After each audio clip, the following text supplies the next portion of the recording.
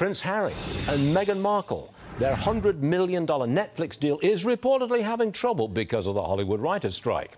Neil Sean with me now. All right, Neil, when we say the deal is in trouble, what exactly does that mean? Good afternoon, Stuart from London. Some people might see this as a blessing, you know, because the story goes that Harry and Meghan have had to shut down production. Let me tell you the true story. This is a great PR spin by their team. They don't have anything in production. They're talking about doing something in Africa with Prince Harry, which sounds as dull as it sounds as it could be. And then, of course, Pearl was binned by Netflix, so that went nowhere, even with the inclusion of David Furnish and Sir Elton John. And then, of course, you know, they got snubbed recently by the Emmys. So the bottom line is they're working through things. I think the biggest thing they could do, seriously, Stuart, would be to come out and support the Hollywood strike. Perhaps that may win them back some favourable fans within the industry, because clearly there's some sort of dichotomy going on there between why they've not been nominated. It doesn't, in many people's mind, make sense, because if you have the biggest downloaded ever streaming thing in the history of that particular company and you've got nothing, that says quite a bit. So yeah, there's plenty of space yet. OK, look, I've not seen much of them. The two seem to have kept a relatively low profile. They just don't burst into the headlines much. Are they still together?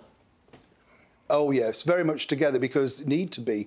I mean, what is interesting, you say you don't see much. What you've seen over the last, say, 3 months are 10 very strategic PR spins, normally with Meghan. You know, the hiking just before the coronation. We saw the thing at the farmer's market last week where she went in, no dogs allowed, but went in with the dog. It's all there to just detract. That was literally set up to detract away from Catherine at Wimbledon. You know, it's a very clever marketing ploy that they come up with. Kate Middleton, she absolutely stole the show at Wimbledon. I mean, she met the stars, Djokovic and Alcaraz.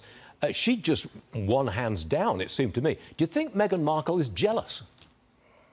Do you know, a lot of people say that, and let's be honest, you know, they're both very good-looking ladies. There's no disputing that.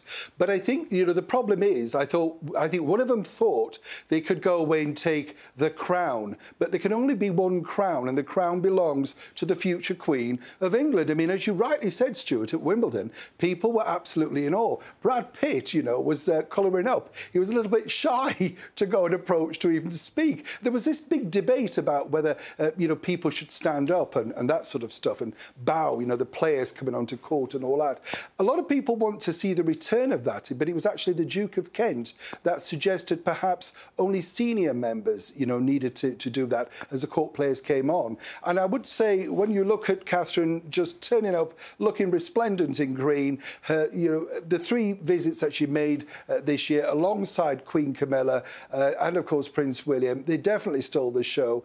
But I think more than that, there is this sort of jealousy for front covers, not from Catherine, I might point out, but you can feel it from Meghan Markle, a lady who lives in the Norma Desmond mode, I would say. Good one. Neil, that was a fine ending to a good interview. Thanks very much, Neil. I know we'll see you again soon. Good luck, man. Thanks.